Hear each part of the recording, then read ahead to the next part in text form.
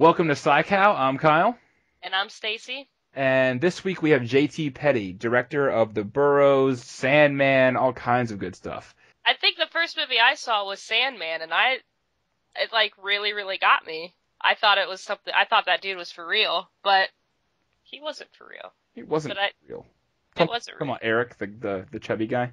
Yeah. If you look on his Facebook, it actually says, "I'm not a killer." Oh, really? Which to me, that means you are a killer. Because I wouldn't, if I was a killer, I wouldn't put that on my Facebook. I'm not a killer. Right. But yeah, so good thing that JT clears that up for us. So before we ruin too much, we're already fucking ruining the interview. Let's jump right into the interview with JT Petty. So what got you into making horror films? I don't know. I mean, I always wanted to make movies. I guess there was a little bit of my childhood where I wanted to be an air traffic controller, but pretty early on I decided that was a bad idea. And then outside of that, I don't know. I didn't even think I was really making horror movies, but they tended to have monsters in them. Right, because Saw for Digging was your first film, and really I don't consider that a horror movie. I consider that kind of an artistic thriller, I guess. Yeah. I mean, what was most important to me about that movie was that there's no dialogue in it. Right. And it's a pretty classical ghost story, I guess, in a lot of ways. Where did the idea come from? Because I know it got a lot of notoriety at festivals like Sundance. Yeah, I mean, a lot of the idea came from just making it, without any dialogue. I do remember there's this old Pogue song about Shane McGowan being on a boat that goes down, and the captain doesn't go down with the ship. Right. But no, the captain dies, and then I think he jumps on Shane's back, and he's got to carry him across Ireland and deliver him to the guy who paid for the voyage, just to be like, "Fuck you for killing us all." Right. And I love that idea of. I think it was almost just that image of actually physically having a ghost hanging onto your neck, and then it's like such a little kid kind of image, right? Like I've got a 3-year-old girl now. It's like one of her favorite things is to pretend she's a cape. Right. And so that sort of became the old guy with a dead girl on his back. And then everything sort of came from there. And it was only $600 for the whole shoot. That's pretty amazing. Oh, 6,000. Oh, 6,000. Okay, we were reading online. I was going to say $600 is insane. That is ridiculous. Yeah, definitely. Yeah. No, it was 6,000, and those were whatever, like $1997. So Right. Stretching. But yeah, I mean that's shooting on 16 millimeter, and I was in school, so I could get a bunch of stuff for free and all that sort of stuff. So right, that's the way to go. Yeah, do it while you're young. What you did also one of the Mimic sequels. Is there anything in particular that drew you to the Mimic franchise? I mean, to be totally honest, basically I met a producer from Dimension at Sundance, and I was still working my day job at the time. And he asked me to come into Miramax and sort of talk about some projects that they had. And they essentially just laid out every sequel they were going to make that year. So they literally said, we're going to make Hellbender or Hellraiser 8 and 9. We're going to make Children of the Corn 10. We're going to make The Crow 6. We're going to make The Prophecy 5. And we're going to make Mimic 3. And I chose Mimic because they had a pretty strong concept for it, and it was the lowest number in terms of sequels. Right. Was Lance Hendrickson originally written in for Mimic, or was that somebody you just were lucky to get? No, he came on pretty late in casting. But yeah, it was just lucky to get him. I mean, he's obviously the icon of my childhood. I mean, I grew up watching Aliens probably 3 times a week. Definitely. So he was amazing. He's pretty great to work with. Yeah, he was funny. I mean, he was every actor on that movie was so completely different. It was Amanda Plummer and Lance Henriksen and Carl Geary and Alexis Sienna, and they were all just at completely different parts in their career, and it was such an amazing kind of crash course in how to deal with actors. Right. And what was funniest about Lance was how different he was from on screen to in person. You see him in person, and he's this guy, and he's like a symmetrical looking guy. You'd see him at the DMV, and you wouldn't really think twice about him. and I could like lean over from him to the video monitor, and he suddenly becomes Lance Henriksen. You know, suddenly like, his face is made out of leather. He's got these crazy eyes, and like is that guy I was so familiar with. Right. That was sort of a lot of the lesson too, is just like trusting the camera to see things that I couldn't. Like you said, Lance is definitely an icon and just like you, Aliens was a huge part of my childhood, especially Alien, well, the second one, but because the third one I wasn't too into. But with Mimic, I remember seeing Mimic the first one as a kid, and I didn't really know there were sequels until later. And when I knew there were, I had to watch them just because I was a huge fan as a kid. Because those are my kind of movies, the cool, different monsters and that kind of thing. And I was surprised because normally sequels are not as good as the original, but I really did enjoy the third one. The Sentinel was really, really well done. Oh, thank you. But I'm also a huge Batman fan. Like I'm gay for Batman, and I saw that you wrote scripts for Batman Vengeance and Batman Begins, the video games. What was it like writing for Batman? Did you get to meet a lot of the cast? Yeah, I mean, Batman Begins, I got to direct the whole cast. So when they came in to do the voice work, I got to direct, you know, Bale and Michael Caine and Liam Neeson and all those people, and that was amazing. I mean, Batman Vengeance is probably a little bit more fun to write because there was no story there. You know, they had just bought the license, and we actually had, you know, a decent production run to actually make that game. Right.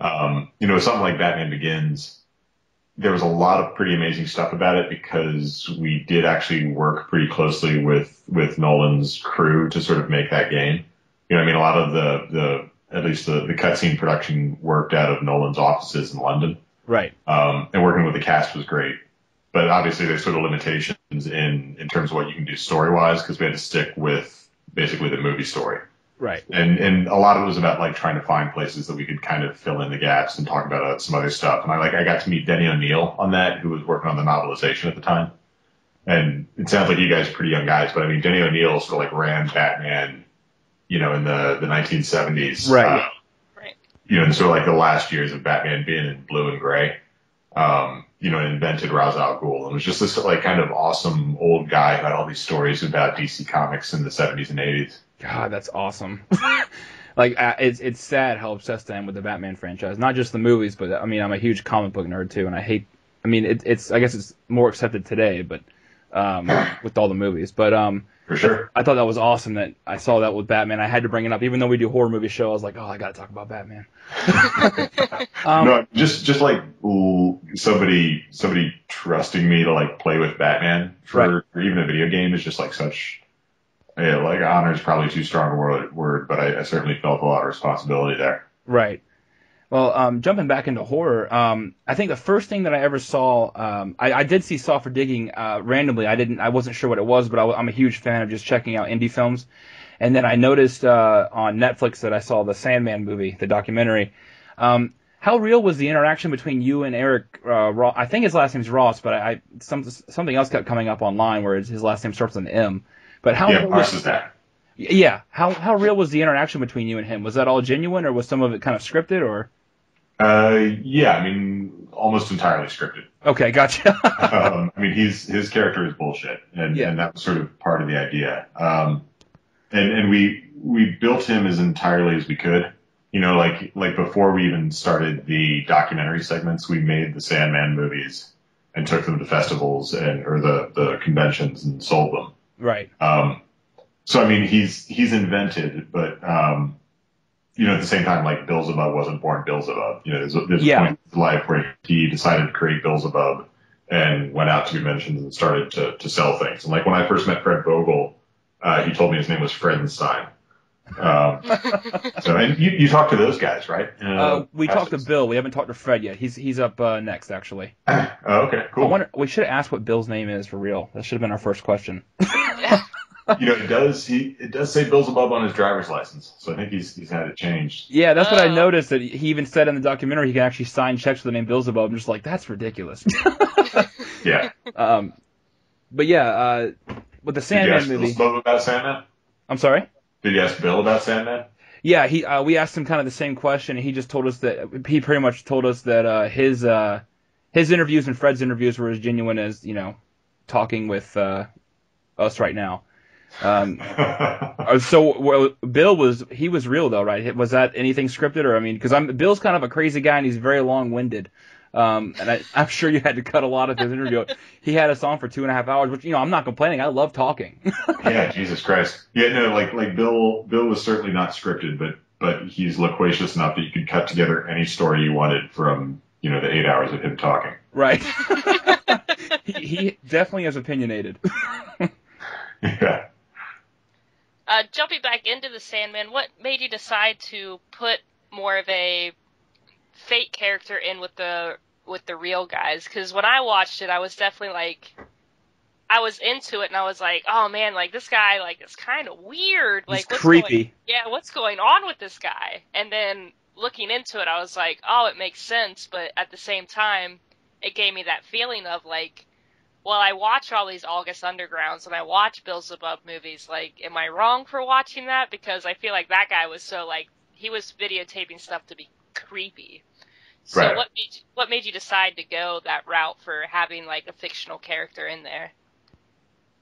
I mean, a lot of the original ideas about it were kind of that line between what's real and what's not. I mean, certainly you're always playing with the tension in a horror film of how close to realistic you can get.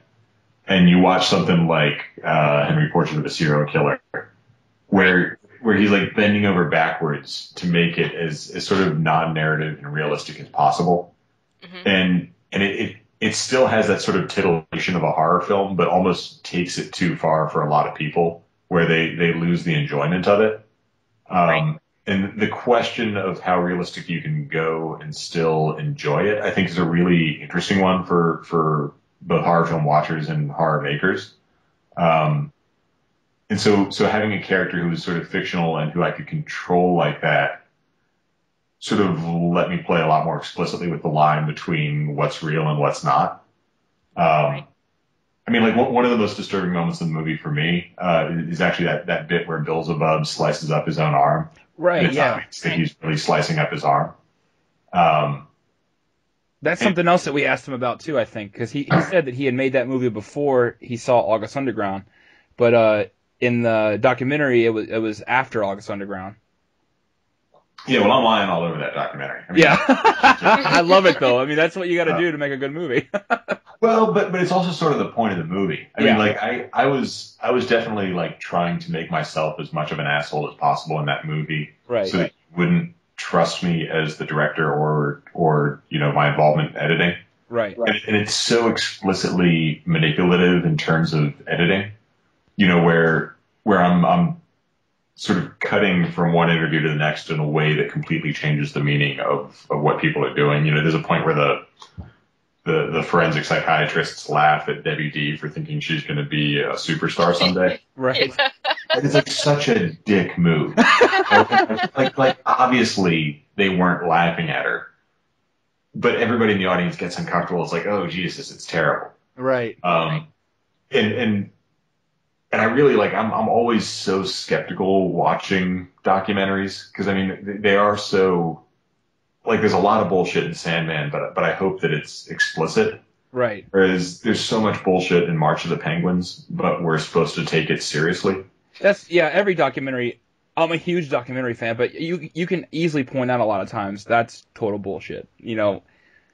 How about the beginning of the movie where you said that your initial your point for the documentary was to film he was I guess a sadist, I guess, a little bit, or a masochist, but he was videotaping other people. Was that a true story, or was that complete bullshit too? Yeah, no, that was totally true. Oh, and actually, wow. Even the bit about him, when I finally saw him face to face, he was going at a stump in his yard with a chainsaw. Oh, wow. Wow. See, that would be the part that I thought would be bullshit, and the rest of them he's not lying to me. I can believe all this. Yeah. So what was it like being on set for Bill's film? Because he looked like he was a little out of it. He said he had heat exhaustion on that set. Yeah, it's hard to tell with Bill. I mean, it was amazingly fun on the set, and it was actually great talking to everybody who worked with Bill. That the shoot. We were there for 10 hours, and he got maybe 4 shots. and that poor girl's like lying on her stomach the whole time, Right. with these giant fake tits, and it's just like, I'm sure it's terrible lying on top of those. Yeah, that's what he was like, saying. He hated that shit. He hated fake tits. Yeah, I'm sure for entirely, feminist reasons. But, so despite like how hard it was for everybody talked about how much they loved Bill and loved working with Bill. But he was definitely like, I think there was some performance anxiety on his part, and certainly a fair amount of drinking going on. But I mean, who knows about?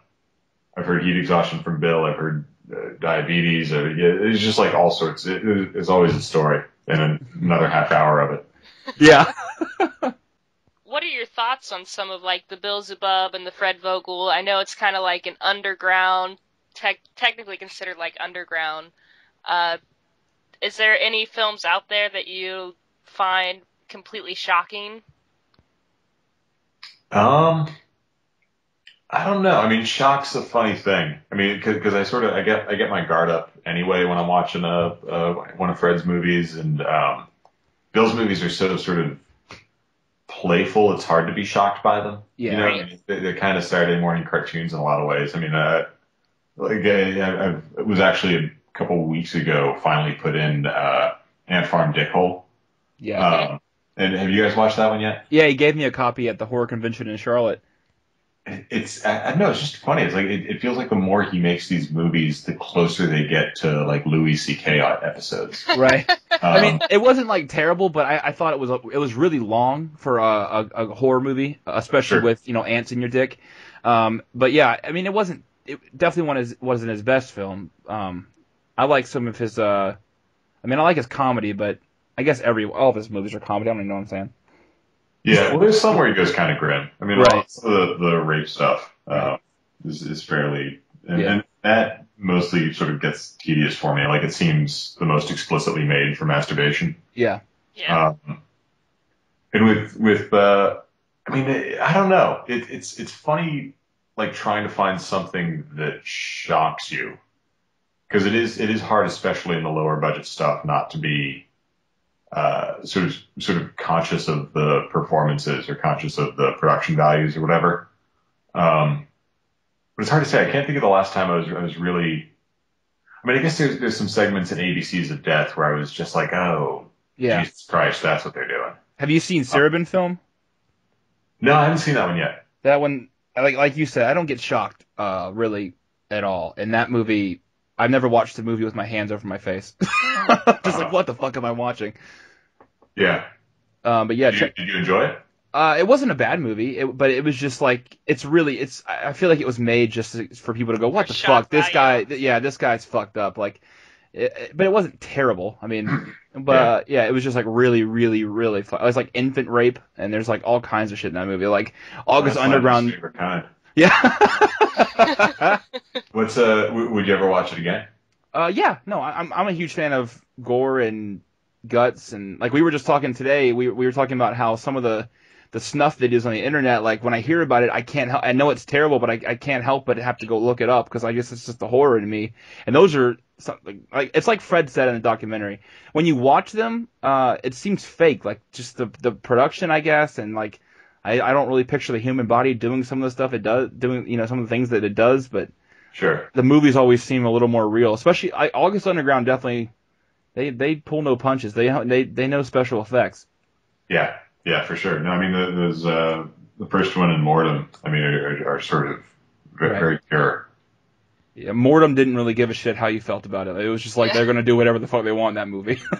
I mean, it's sort of like the most interesting shots in that movie to me. The stuff where like they're driving past a fast food restaurant and he tilts the camera down and films one of his testicles for a few seconds. Right, yeah, or just filming dog shit and like just random shit. But I mean, and I understand where they're coming from. It's they're in control of the movie and you're gonna watch whatever they want you to watch. And I mean, it's just the whole control thing. But I mean, those movies are hard to watch sometimes, especially Mortem to me, just because I'm not really a fan of kid rape, even if it's even if it's subject dead. matter, Yeah, I don't care if the kid's dead or not. I really don't.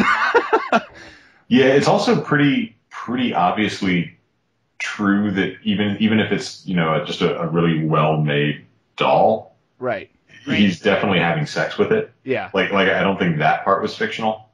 And that gets into a sort of how close to realistic you want to watch something. Right, and how weird really is that guy in real life. It's kind of funny because some of the goriest and most sadistic people in horror movies are the nicest people in real life, but there are times when you like watch a movie, you're like, oh my god, that guy really fucking kills people. Yeah. Yeah, totally. So what are your thoughts on Bill's, well, I already talked about Bill, but about Fred Vogel? I mean, are you a big fan of his films? Because I know, I think it's Sella Torsica. I don't know if I'm pronouncing it right. I probably Sella not. Torsica. Yeah, that was I thought that was his best movie, and it was just more dialogue than anything else. But I thought that was his best. How do you feel about Fred? Yeah, I like Fred a lot. I mean, I love what he's doing. I like his movies. And Sella Torsica was the one that was sort of Dead of Night, right? Like it was right. the returning soldier. Right, the returning soldier, yeah, and he had the thing in his head, and it popped out and killed Camille Keaton.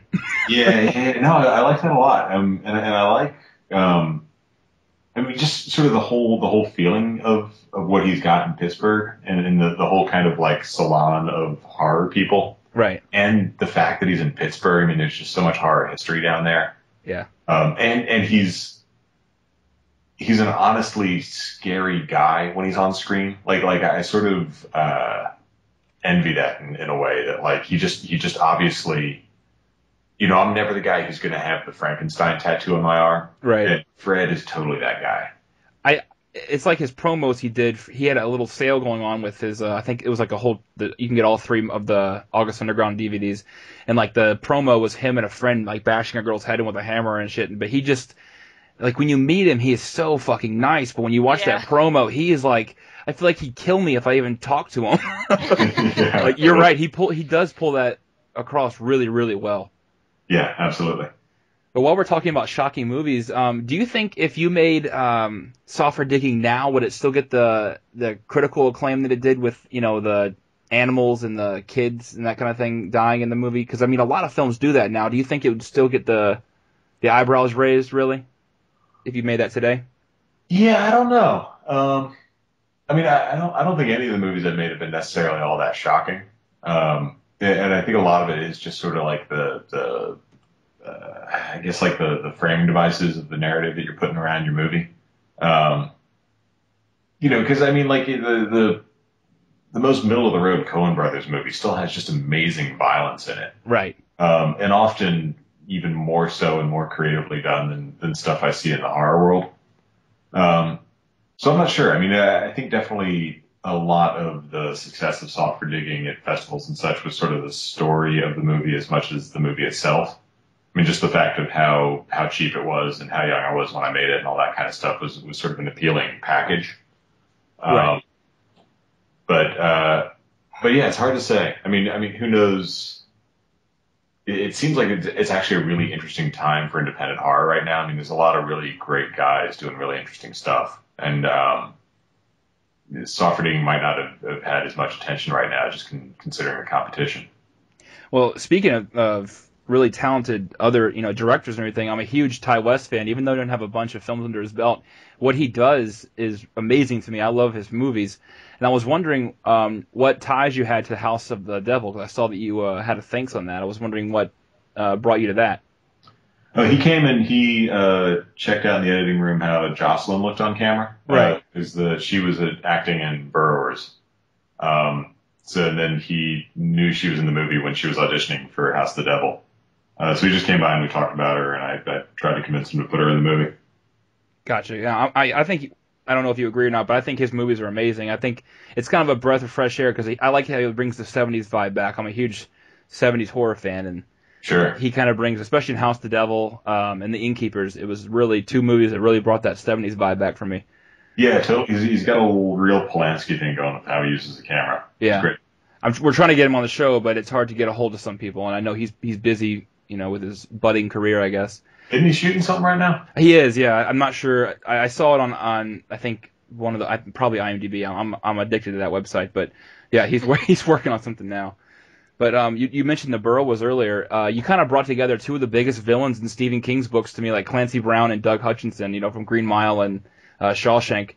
Sure. What was it like making a Western type film and then kind of looking at, you know, behind the scenes, you know, there's cameras and all that kind of stuff. I always wondered how directing a movie like that was. Making a Western out. You see the Old West in the 1800s or early 1900s, and then you're really in, the 2000s. What's that like? I mean, it's great fun. I love Westerns. I mean, I certainly made that movie out of love for Westerns, just sort of as a form. I'd say I mean, all of the stuff about, like researching that time period and trying to make sure we could get as much of that as possible, was just great fun. Cause it is like such an overtly, sort of mythical setting, but historically so interesting. And the thing that I kept sort of trying for in terms of the Burrowers was just that, like, being a cowboy was about the shittiest job that you could get. Right. Like, if you couldn't cut it in gangs of New York, they would buy you a train ticket and send you out west to be a cowboy. Right. And so it was a bunch of like ex-convicts and ex-slaves and immigrants, and there's all these amazing stories of, a group of cowboys trying to do a job or trying to find somebody or something, and nobody speaks the same language. Because half of them were sort of fresh off the boat, suddenly out in the Old West. And I just love thinking about like what like a European immigrant is going to think if he's suddenly in the middle of Arizona. I mean, it would be like being dropped on another planet, right? I mean, like you've got buffalo and rattlesnakes and horny toads, and like the landscape is what they actually used for other planets in the 50s for movies. And I just love the idea that like you could introduce one more monster and it wouldn't be that far outside the experience of an immigrant. Right. I wonder where those monsters are now if they made an updated version of that movie, like if it was, present day. Yeah, we played around with that because, they'd come back every 70 years according to the mythology. Right. And I love the idea of like setting one in the mid 50s when they're digging the highways. Right. Post World War II, where there's the sort of the highway defense project. If they're digging out in the middle of the country, they could find whatever the giant sort of underground stuff going on. And then you could finally do part 3 in modern day. But that's all somewhere down the road. Who knows? But you would be interested in making those films? Yeah, probably. I mean, Lionsgate didn't do a whole bunch with the movie, and it didn't set the world on fire, so I can't imagine a bunch more Burrowers are coming down the line. Right. I thought it was cool. I enjoyed it. Like I said, I like a fresh monster movie. I mean, you see the same movie done, Definitely. and that movie, that's, a fresh idea. So I commend you for that, or I commend you for that. But Hutchinson's creepy to me in everything he's in. I don't know. It's something about him. He's a good bad guy. Yeah, Hutchinson's great. I mean, he's definitely got like an amazing energy to him.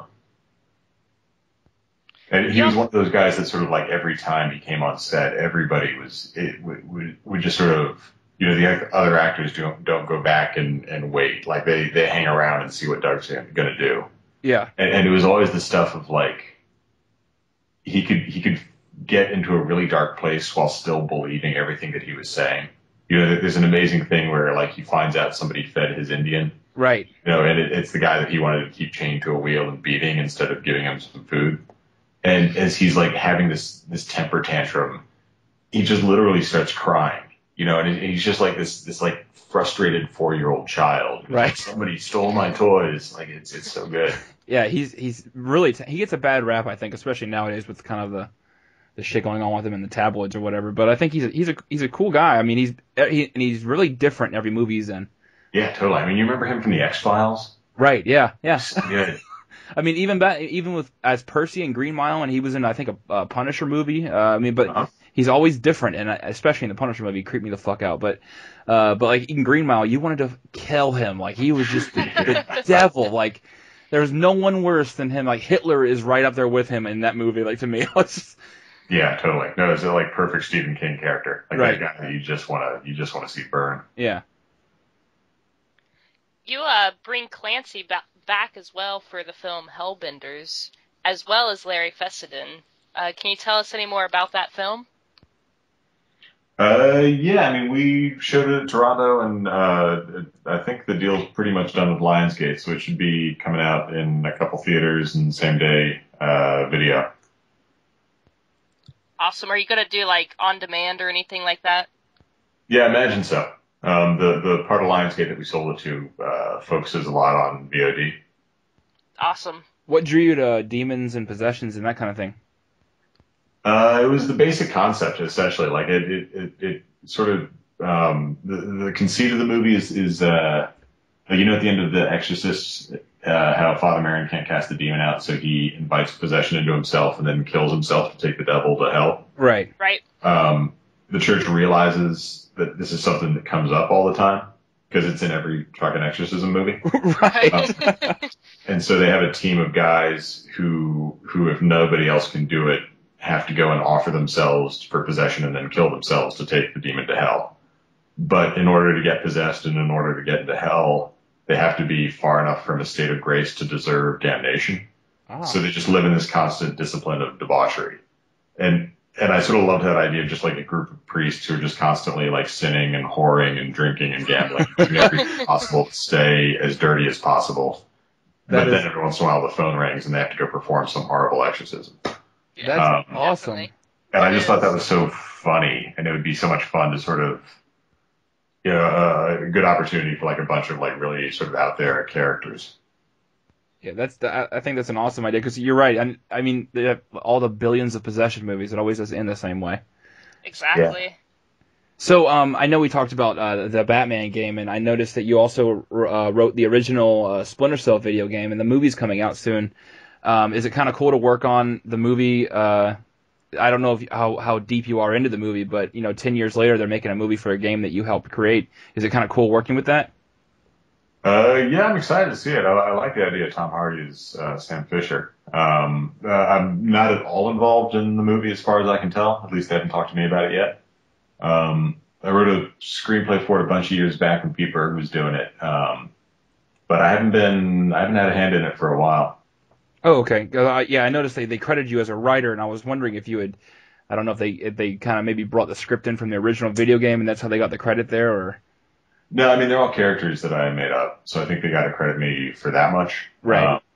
Although I was also just a salaried employee of Ubisoft, so I can't imagine I'll get any, guild credit on the movie. Right. Not only directing, but like you said, you do scripts as well, but you also take your own scripts and direct them. Do you like the process of bringing your scripts to life instead of having somebody else kind of grab your script and be like, hey, I'll do this? Yeah, I mean, being on set making a movie is about as much fun as anything. And that's certainly a lot of the reason I write stuff. Right. But yeah, I mean, it's just every part of making movies is great fun. A couple times I've written for filmmakers I really liked, like it's just been a great process of, developing and figuring out all that sort of stuff. Right. The only stuff I've written that's actually made it to a screen has been stuff that I directed as well. And that's certainly a lot more satisfying than, the 99% of scripts that kind of vanish into Hollywood. Right.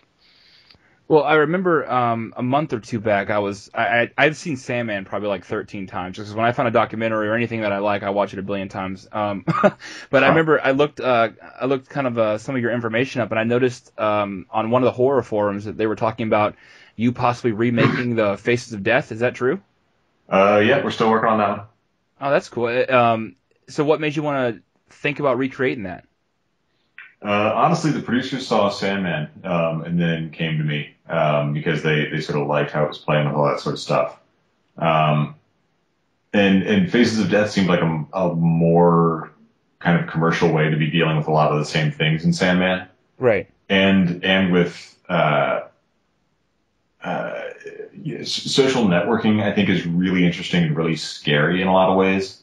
And the way that we deal with privacy now and the way that we don't really have strangers anymore, I think is really interesting.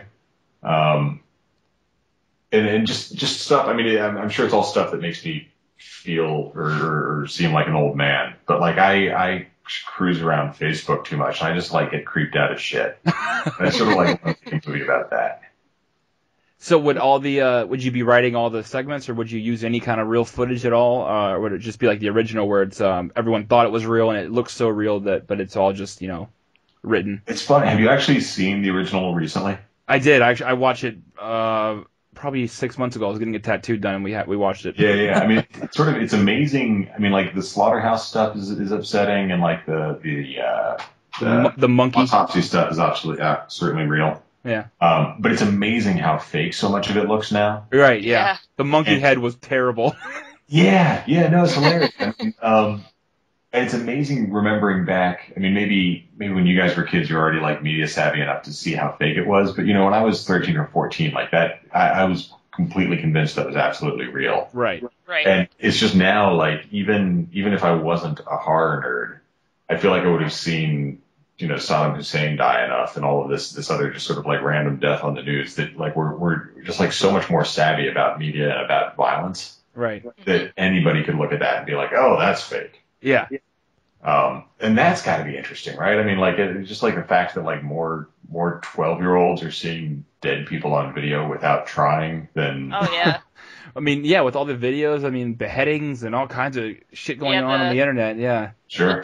With the war in Iraq, they had the beheadings or whatever, and I mean, that was one of the first things on the internet that I saw, and I was pretty young when I saw that, and I can't believe I watched it, to be honest, but I did. But and I mean, as a kid, though, I just cannot imagine being a kid and having access to the internet like they have now. Because, I mean, back then, Porky's and stuff was, like, the material. No. And, like, the hardest core shit that you could see. Like, you saw some tits. Like, it was amazing. Yeah. When I found Disclosure with Demi Moore, there's probably, like, blur marks in the middle of that movie. But I read somewhere it's either 10 or 12 now is the average age that a boy sees hardcore sex on video for the first time in America now. It's insane. Wow. I didn't even know what that was when I was like, 12, 13. Oh, I didn't either. And yeah, it's crazy. It's crazy. And there was another one about the Guardian in London, took a survey, and it was something like 10% of kids said, this is kids under 16, said that they had met somebody online that they then, or one of their friends was somebody that they met online first, which is just crazy interesting to me. I don't know, like it just like that kind of connection. Consequently, they also met Chris Hansen the same day. So what we like to do on our show is we like to ask what we call the PSYCOW 8, where we ask just a typical horror movie, fan questions. Starting with, what's the scariest movie of all time that you've ever seen? Scariest movie experience I ever had was like back around 2001. I went to this movie theater just because I had a crush on the girl at the concession stand, and they had a really good sort of selection of stuff. And I saw this movie not knowing anything about the film or the director, and it was Audition.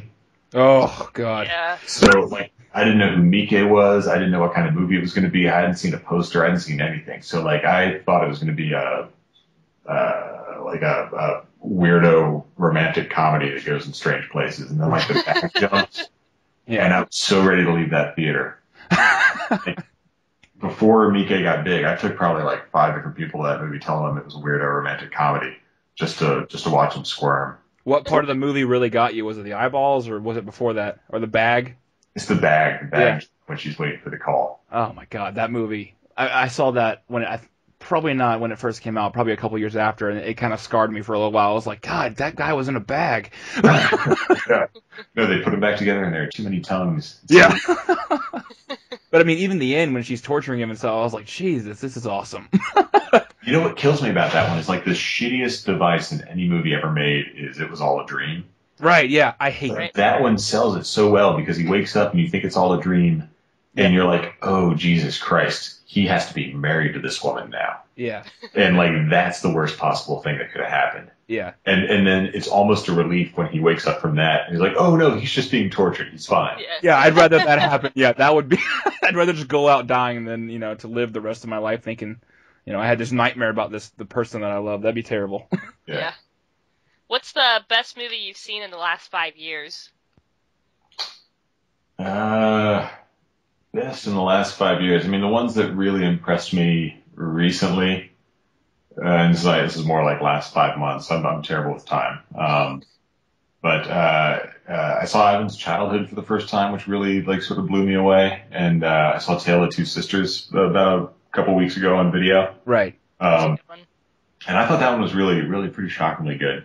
Yeah, it was. What's your favorite movie that you've worked on so far? That I worked on. Man, like if I had to go back and watch one of my movies, which I don't really like doing, but it'd probably be Burrowers. Right. I think Sandman is more satisfying to me just because I was sort of less fucked with while making it. Like I think it's the closest to what I was intending when I started making it. Right. You can do what you kind of wanted to do instead of having to please all the suits and ties. Yeah. Yeah. What's the worst horror movie monster of all time? Man, is it the mimic cockroaches? Like a giant cockroach that kind of looks like a guy in a trench coat if you're far away and squinting. Talking Yeah. about Jeepers Creepers now? It's a conceit for a monster. Wasn't that Jeepers Creepers as well? Yeah. No, I mean it's I mean it's sort of like what's nice about monster movies though is that like just the fact that it's a monster is so generous and pleasing to me. You know, like it's even the cheesiest monster, like there's real sort of pleasure to be had there. I mean, you can watch like Day of the Dolphin, and it's like it's Flipper, but like it, I just like that they're getting outside of humans. Right. I agree with that 100%. I like, for the kid in me loves the monster part, and I mean slashers are good, but I'd much rather see a monster and time with effects and all that stuff as well. I mean, even things killing and stuff like that. It might be cheesy, but it's like Toxic Avenger. I showed all my friends that, and they fell in love with it. They don't even like horror movies. It's just terrible, but it's awesome at the same time. Yeah, totally. No, I mean, there's a sense of fun to it. And then like when it actually works and there's something kind of heartbreaking about it. Like, I mean, Del Toro is obviously like the guy doing it best right now in terms of just sort of making monsters into art. Right. But yeah, you just go back to like Creature from the Black Lagoon or The Invisible Man or any of this stuff where just like it starts to get kind of sad. It's just like so much more interesting. Right. Yeah, Creature was my favorite Universal horror movie. It was different because he was already the monster. I mean, it wasn't like Frankenstein was created, Dracula was, everyone knows Dracula, but he was just a different monster that kind of got big, and I was happy that it got the success it did. Yeah. What's your cheesy guilty pleasure movie outside of horror? Outside of horror? Right. Cheesy guilty pleasure movie. Like something that you're embarrassed to admit, because I mean, we all have our movies that we're like, oh god, I can't believe I watched that. I'm trying to think. I don't have a real developed sense of shame. That's very good. I wish I didn't. Yeah. God, I don't know. I mean, I've got a real giant soft spot for like mid '80s terrible action movies, like I Come in Peace. Right. Like those sort of not Time Bandits, but Time. What was the one with the motorcycle that could go through time and they chop up the guy with the helicopter blades at the end? What the hell? Yeah, it was a. Oh God, I can picture the cover of the VHS tape, but I can't remember the name of it. But I mean, that's sort of like the kind of shameful watching that I'll do on YouTube on my computer because just I don't want my family to see it. Right. I think I just saw a trailer that I had never heard of for is it called Time Rider? Time Rider, yeah. Yeah. I watched the shit out of that when I was a kid. There was some movie called Cannibal House Moms or something like that from the 80s, and it was like just the worst movie ever, but I was like, I have to watch that. I love cheesy B-list horror movies. Oh, totally. I mean, if they were running monsters on TV right now, I would watch that religiously. Right. What do you think about all the remakes of horror movies? Do you agree with it, or are you kind of like, no, that doesn't need to be remade? I think anybody making a movie is a gift. And you should try to find something good in it. I mean, The Fly is an awesome remake. It was an awesome remake. I mean, like I like Verbinski's The Ring. I mean, it's a different kind of scary from the original Japanese, but I think it does some amazing stuff in that movie. Right. It's I don't know. I feel like the categorically shitting on any kind of a movie makes you a bad viewer. Right. And it's such an internet nerd thing to do. How about like Leatherface and Freddy, who are already icons, and like it's just, to me they're just never going to add up to the original. And when I go into it, I'm like, oh, this is going to be awful. I don't know why I'm watching it. Even if it's like Texas Chainsaw Massacre's remake in 2003 was amazing, and I ended up loving it. But at first, I'm just thinking, how could they remake a Leatherface movie? But it ended up being amazing. So, I mean, you're right. It is kind of a bullshit thing to do, but sometimes I can't help it. Like Evil Dead looks awesome. Yeah. Well, certainly, I mean, if you already love something, like it's you don't want to admit to loving something else. Like, it's. But I don't know. It's certainly hard to do, and I'm usually eager enough about that kind of stuff to actually read up online. But it's really I try as hard as I can to go in blank when I'm watching something. Right. Definitely. And thank you for being that way, because a lot of people do go online and they'll read reviews and then they'll see something that somebody said and then they'll just be like, oh, well, then it's going to suck if this happened. And they don't even really give it a chance. And I think more of that needs to happen. If you're in that state, you're making an effort to enjoy movies less. Right. It's like, why you want to be a dick? Yeah. Right. Go fucking watch it. But yeah, because I watched the Silent Night trailer, which is, the remake of Silent Night, Deadly Night, which is one of my favorite horror movies. I'm a huge slasher fan. Sure. And when I saw the trailer, I thought it looked amazing. I thought it was perfectly done. If they're going to remake a Santa Claus killer movie, that's as good as he has a fucking blowtorch or flamethrower. And I had a friend, and he was like, that looks fucking stupid. I'm like, what? What were you expecting to, be in that movie? It's Santa killing people. Yeah. I mean, it's funny just like thinking back to the internet furor before Casino Royale, where it's like Daniel Craig is going to be the worst James Bond ever. Yeah, now he's awesome. Yeah, I don't know. They're kind of doing the same shit because they're talking about Idris Elba being the next James Bond, and I'm like, and they're all mad because he's black, and I'm like, who gives a shit what color he is? That's going to be an awesome. He's an awesome actor. Yeah. No, give it a chance. See how it is. What is your favorite decade of horror? Probably the 70s. It's a good one. Yeah, I mean, it's also just like, it was sort of like I was born in 77, so it was like the stuff that was already around, and the majority of things I saw were already classics by the time I saw them. Mm-hmm. And it was just an amazing time for movies. I mean, the 70s in America, it was just like such a great balance between sort of the artsier stuff and like just getting onto the edge of the crazy commercial, everything has to be a blockbuster time of movies. Right. And you just get like such a fun balance in there. Yeah, 70s by far the greatest decade of horror movies. I mean, it was so much going on then, and everything was different. Like you said, it wasn't cookie cutter movies. Everyone had their own mind. Totally. Well, I mean, also just like thinking about how all those filmmakers grew up.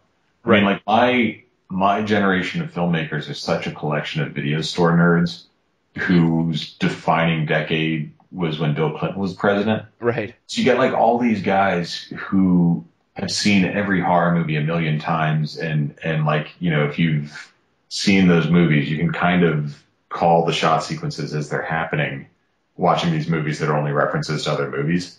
The guys who are making movies in the 70s grew up when their president was murdered. Right. And one of their other presidents like apologized, cried, and got on a helicopter and flew away, like quit the job of the presidency.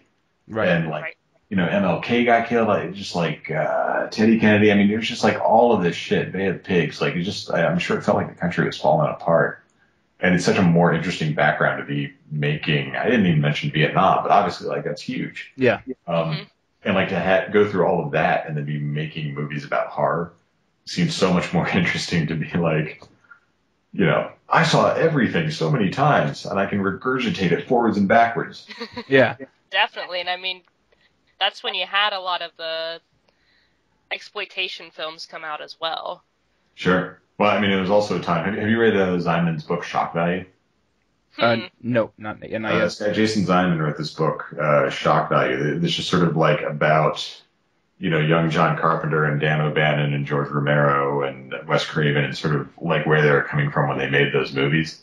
Right. And it's just like such an envious time to be working where like, you could make any horror movie and it was going to show in Times Square in Hollywood. And if people liked it, it would roll out from there. You didn't have to have your quadrants figured out and your marketing budget higher than your production budget. Right. So, I mean, it seems so obvious, like, how much great stuff would come out of that. I mean, even movies like Cannibal Holocaust and I Spit on Your Grave, even though some people look at them like, exploitation films, which I guess they are in a way, but they're still just amazing parts of cinema history to me. I mean, those films are, those two in particular are crucial stepping stones in my horror fandom. I mean, when I saw those movies, like, my whole reality changed. Like, you can make a movie about, cannibalism that actually does happen in the Amazon, and people consider that like an Amazon, an actual horror movie. That doesn't make sense to me, but it was just amazing. I mean, something as simple as a girl getting raped 5 times and then her killing them. I mean, that's the whole plot of the movie of I Spit on Your Grave, but it ended up being one of the best movies I've ever seen in my life. So it's a weird one. I mean, it's definitely like if you want to get into issues of like sympathy and sadism, watching Spit on Your Grave, definitely. It's an odd one. Oh, the last question we have for you is, what's something that you learned from horror films that you kind of stick to with real life? Like, I won't ever go caving because I saw The Descent and it freaked me out. Yeah, The Descent was good. Everyone says that every time. I shouldn't bring that up anymore. Everyone says that. Says that it's good? Oh, yeah, no, it's an amazing movie, but I always put that movie in people's heads first. I shouldn't do that. I should just let you think. Yeah, I don't know. Most of my experience, like everything somebody does in a horror movie that's stupid and gets them killed, I always do in real life. I mean, I'm the first guy to walk into the woods. I'm the first one to check the basement. Like, I love that shit. See some creepy old house. It's like, hey, wife, let's go up and fool around. So I don't know. So you're saying you're the guy that dies in the opening credits? I'm the blackest man in every horror. I guess Alien taught me to avoid pregnancy. Yeah. Perfect. There you go. Well, thank you so much for being on our show. We had so much fun with you tonight. Yeah, it was fun talking.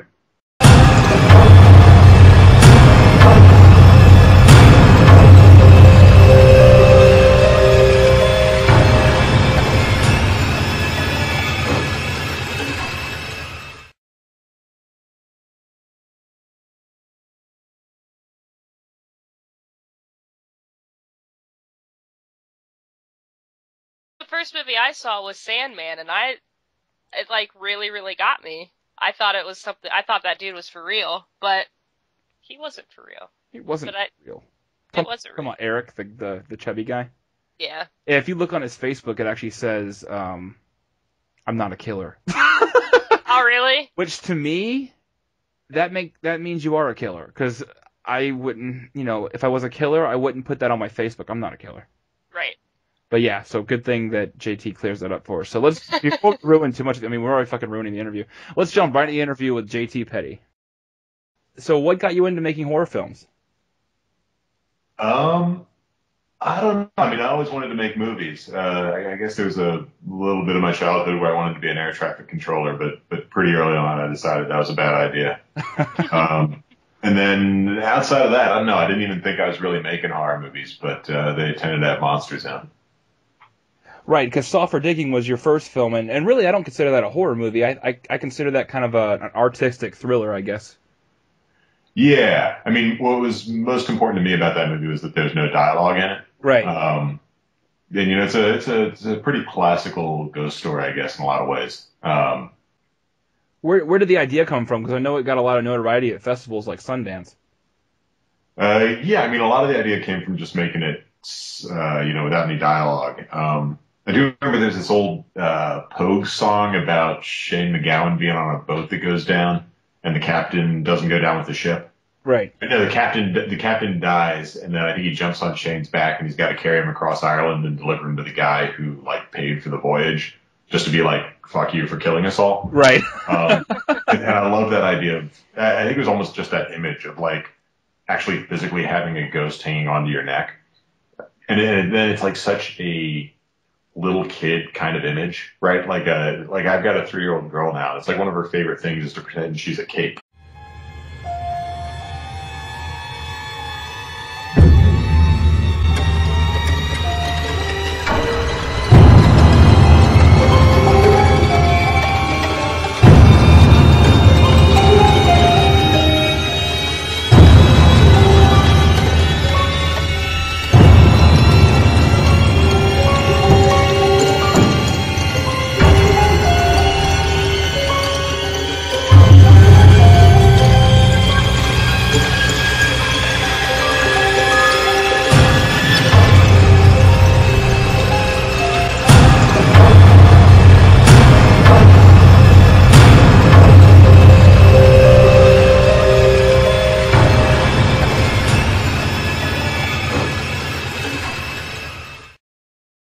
welcome to PSYCOW. I'm Kyle.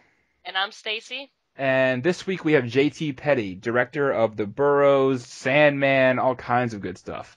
I think Miramax to sort of talk about some projects that they had. And they essentially just laid out every sequel they were going to make that year.